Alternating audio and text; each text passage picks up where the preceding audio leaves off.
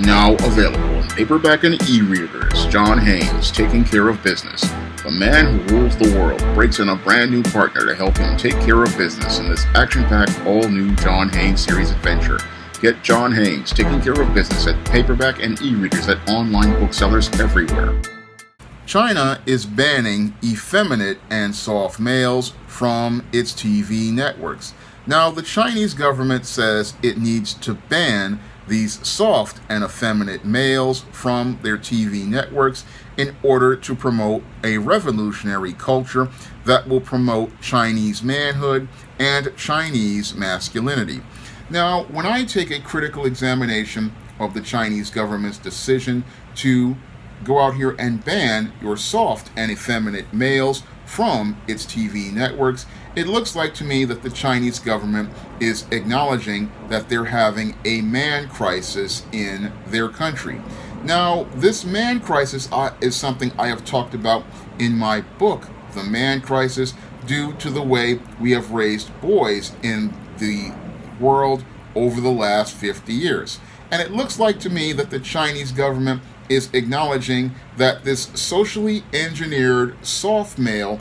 that came about in the 1960s, 50 years ago, is just not somebody that they can have in their civilization. Because after 2 to 3 generations of these beta males have been socially engineered, many of these men are just falling apart. Many of these men are extremely dysfunctional, and many of these men are participating in self-destructive behaviors like alcoholism, drug addiction, and many are committing suicide. And it is impossible for a nation to remain strong when you have 2 to 3 generations of beta males, and the Chinese government is acknowledging that they're not going to be able to remain competitive if they have a population filled with these soft males and a culture that promotes softness in men. Now, back in the 1960s and 1970s, as the feminist movement was revolutionizing the West and even the East, it looks like there was a social engineering of a so-called kinder, gentler, softer male. And the feminists and many politicians thought that with this socially engineered soft male, they would be able to build a utopia. And it looks like the Chinese government is acknowledging that this softer male is not going to be able to build any sort of utopia, because your softer male has these feminine life skills and he has these feminine survival skills, so he is not equipped to go out here and maintain and build a civilization. No, your softer male, all he knows how to do is please women, and a man who is following the lead of a woman, what is going to happen to him and his culture is his culture is going to go into decline. And it looks like the Chinese government is realizing that a man is needed in order to build and maintain a strong civilization, and part of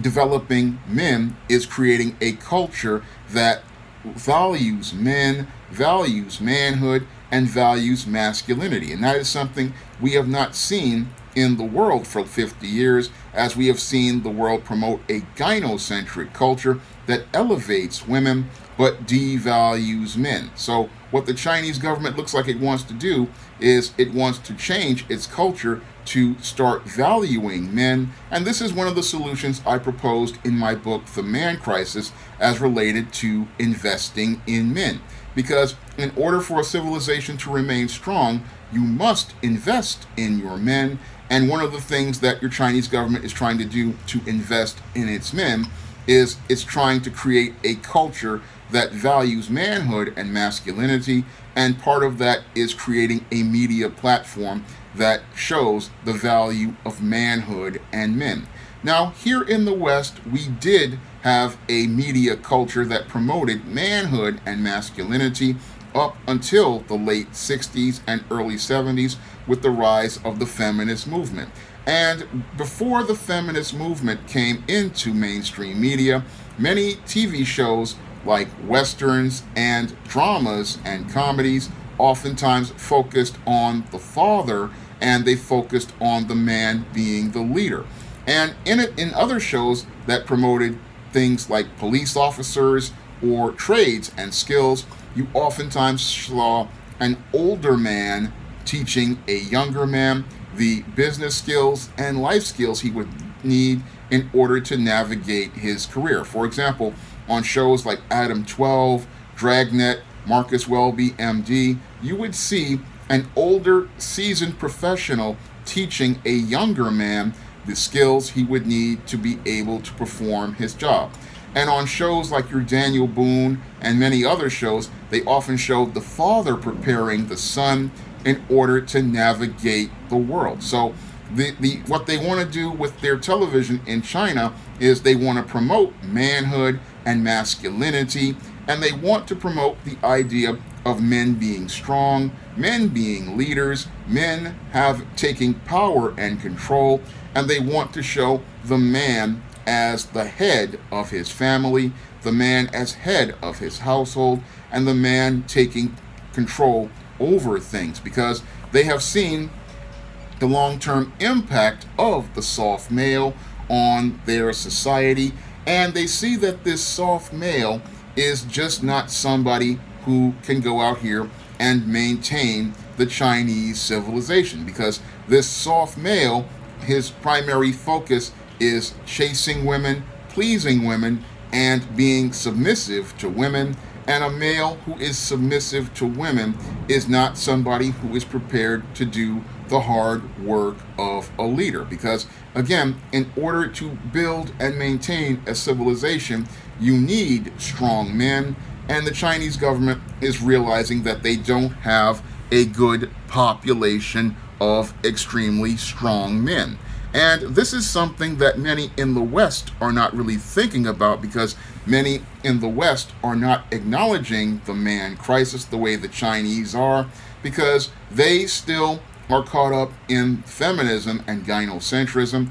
and they're still caught up in the idea that this soft, sensitive male will lead to a better civilization. And the Chinese government is now seeing that the softer male is not going to be able to build any sort of utopia, because when you have a male who is too caught up in his emotions and too caught up in his feelings, he cannot think critically or logically, and he cannot think long term, because he's only thinking in the short term about getting his emotional needs met, but not thinking in the long term of taking care of the economic and financial needs of a nation. So when you have soft males, they are very dangerous and detrimental to society, and that's what the Chinese government sees. And when it comes down to your soft males, a lot of these guys, they're not equipped to function in life due to the feminine way they have been raised.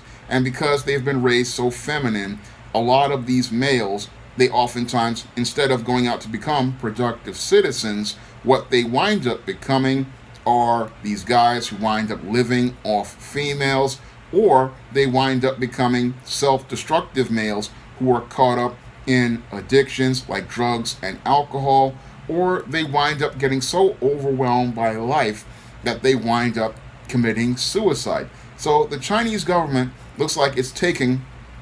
steps to try to deal with this man crisis that has gone global. And I look at it and it's like, finally, somebody is acknowledging the man crisis. Now, this is a communist country acknowledging that there is a man crisis going on, but I'm wondering, when are people in the West finally going to start acknowledging that there is a man crisis going on, and that the soft males we have raised and socially engineered are just not equipped to go out here and do the work that needs to be done in order to maintain a strong country. Because if we don't go out here and invest in our men, our nation of America will not be competitive, because soft males do not like to compete, soft males do not like to lead, and soft males focus more on their feelings than working to think critically focusing on using logic and reason, and going out here and focusing on the long term,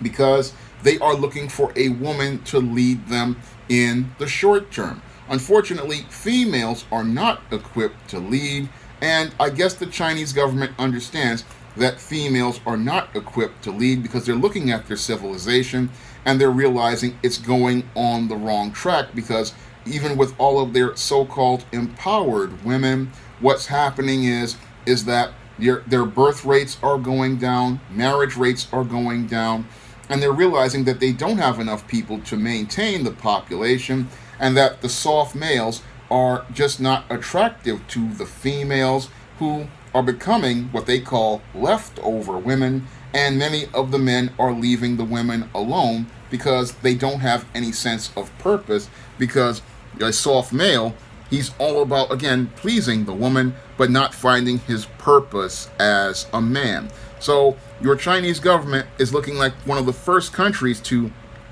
acknowledge that they have to revolutionize their culture, and that's part of investing in your men, is creating a culture where manhood is valued, manhood is appreciated,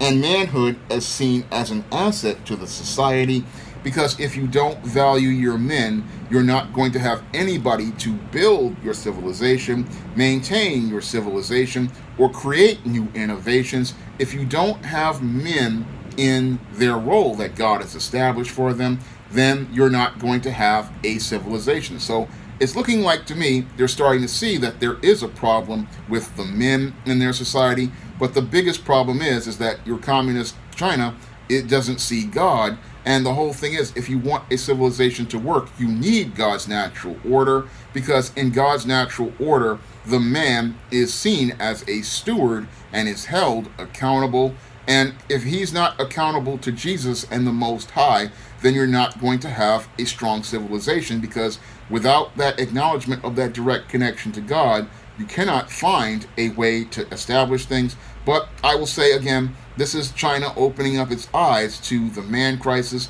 and I'm wishing that America would start to open up its eyes, because we cannot have a civilization that will remain strong and competitive, because soft males, whenever they get pressure put on them, the soft male is going to quit, the sensitive male is going to give up, and